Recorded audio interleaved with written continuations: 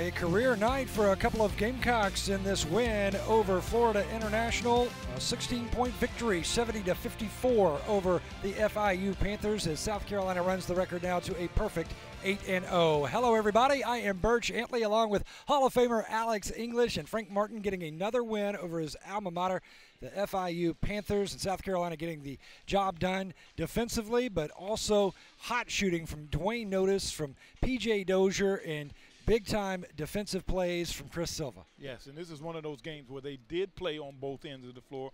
Defensively is when they started off. P.J. Dozier getting steals, 4 steals this game.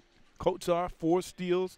And then Dwayne Notice and P.J. coming down making 3-point shots. They did a good job all around with Sindarius Thornwell out.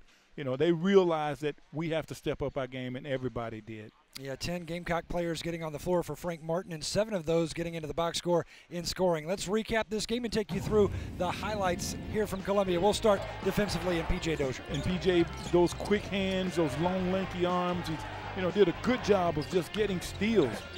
13 steals today for South Carolina, 33 in the past 3 games. Now P.J. Dozier offensively.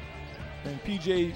feeling more comfortable with that 3-point shot, holding that follow-through, getting good looks at the basket, and you can just see in his game that he's just more comfortable on the floor with, making moves, doing whatever he wants to do.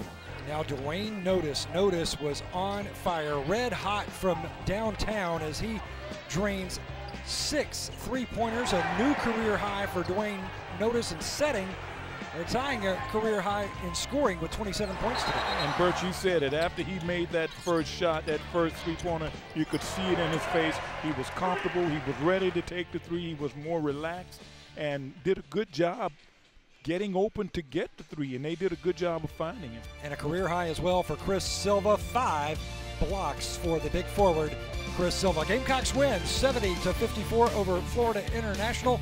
Next for South Carolina, December 12th in New York. The Gamecocks will take on Seton Hall. Here in Columbia for Alex English, my name is Birch Antley.